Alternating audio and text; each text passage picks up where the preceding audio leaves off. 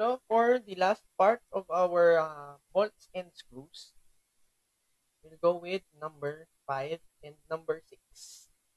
Okay. So number 5, the problem is, what is the working strength of a 2-inch bolt which is screwed up tightly in a pack joint? Ito na yung keyword. Up tightly in a pack joint. When the allowable working stress is 12,000 PSI. Now, kapag ganyan ang binigay sa'yo, matik yan. Kailangan gamitin mo tong formula. Okay? Eh, as is. Ito na kagad yung formula ang gagamitin mo. Okay? That is all in imperial units. So, lista natin. So, working strength or working load equal to yung strength natin times 0.55 d squared minus 0.25 d. This is empirical formula. Okay? Hindi mo kailangan na i-derive yan. That is always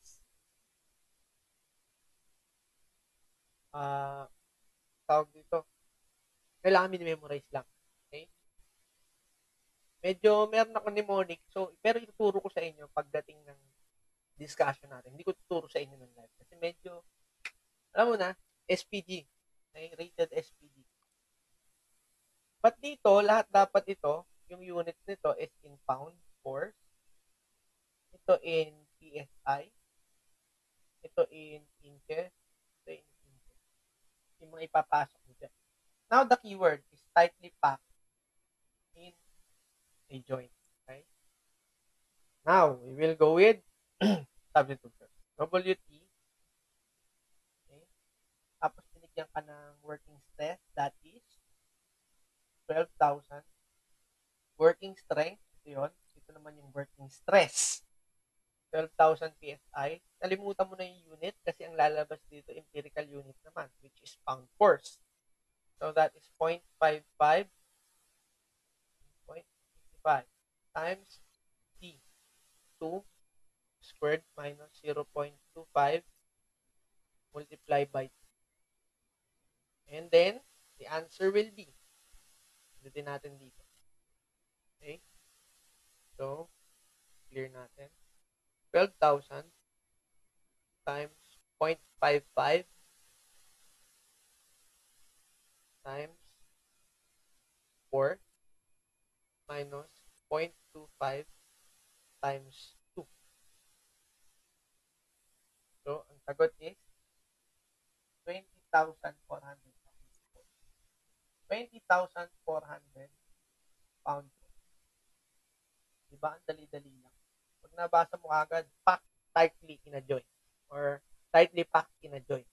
Yun lang yung mga keywords. Okay? So, for the last problem, the manhole cover of an ammonia storage tank is to be held by 24 stud bolts. If the pressure inside the storage tank will remain 12.5 kilograms per square centimeter and the manhole diameter is 508 mm. Okay, 508 mm. What would be the stress area if the load for the proportional carried by the bolts? Disregard elastic limit of that material. Now, going back. Kailangan alam natin yung formula for the bolts. Di ba binigay ko yan kanina? Okay, let us look for them. Yun, nakuha na kagad natin. Okay? Hindi sinabi kung anong gagamitin mo. Use balance or use pairs. Pero pag mga ganitong problems, always use balance. This is the first one you will use. Only thing, hanapin mo yung stress, tapos yung total force for the bolts over the area ng iyong circle. Okay? Area ng iyong manhole. Area of the bolt circle. Bolt circle. ABC. Now, let's go back with the problem.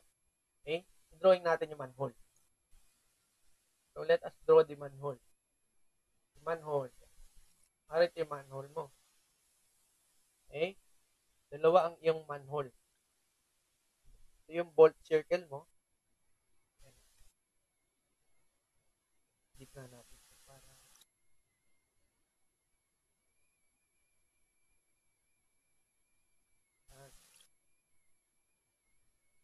hindi nakakaya sa inyo at least may representation.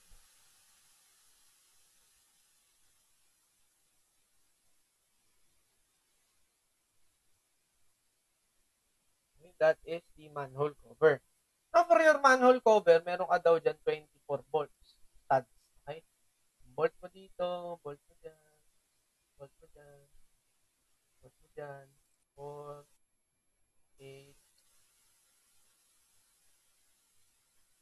8,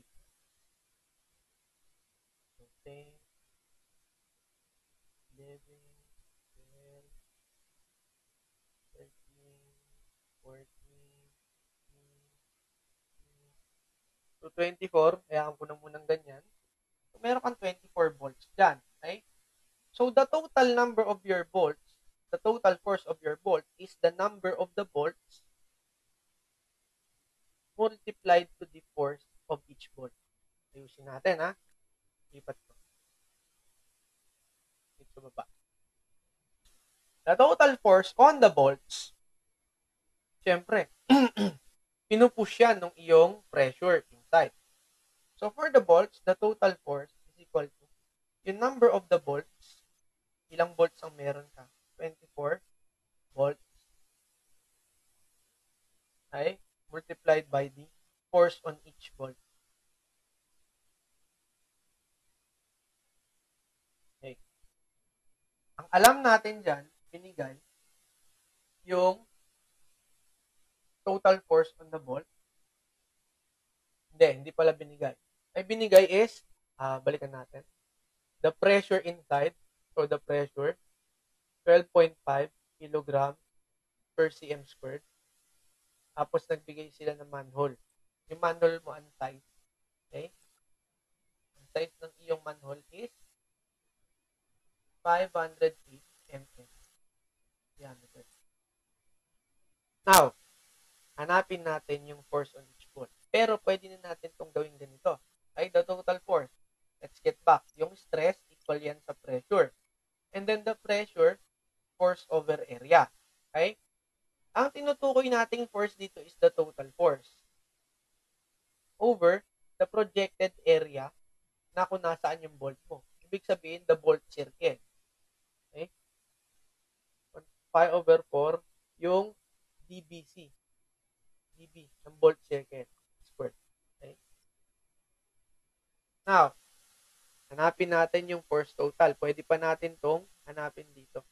So, this will be force on each bolt times the number of the bolts divided by pi over 4 times yung DBC squared. Okay?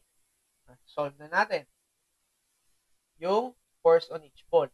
So, i-rewrite natin ng ganito, force on each bolt equal to yung P or pi over 4 times P times DBC squared over N, the number of volts. Okay, i-reform natin yung kanyang equation. So, force on each bolt equal to pi over 4 multiply natin sa stress na 12.5 kilogram per cm squared multiply natin sa diameter ng bolt. Kaya lang naka 508, okay? 508 mm times ilang mm per cm. So that is 10 mm per cm squared. Divide both sides by number of bolts, 24. Okay. So the force on each bolt will be shift pi over 4 times 12.5. Okay. times 50.2. Divide natin ng 24. The answer will be 1,055.64. Force of each ball, 1,055.640581 kilograms. Okay? Now, pwede natin itong i-translate to pounds. Okay? Kasi yung gagamitin nating formula is in pounds. Okay, mamaya na yun. Store muna natin yung value niya kay A. Now, according to formula ni Valance, the force on each ball daw is equal to C. Hindi naman binigay kung anong material. Okay? The area na given dyan, yung sa ball, area of the ball, raised to 1.418. Area of the ball to in inches squared. Ito, depende kung anong material. In pound per inch squared, PSI. Okay? And then ito in pound force. Now, ano ba yung projected area natin? Okay? Na-solve na natin yung force on each ball. Okay? Ayan o. Force on each ball. Kaya lang itatranslate pa natin ito. Okay? So, 1, 0, 1, 0, 5, 5, 0.640581 kilogram. Multiply na natin ng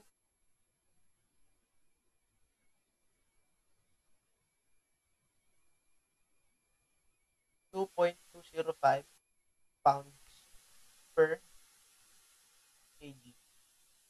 Okay, equal to C. Okay, going back. Kapag carbon ang material mo,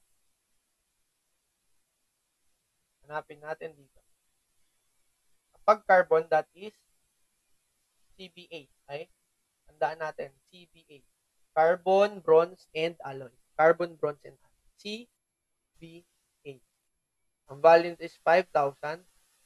Tapos magiging 12,000 kung hindi ako nagkakamali. 10,000 pala. 10,000 plus 5,000 lang parati. Tapos 15,000.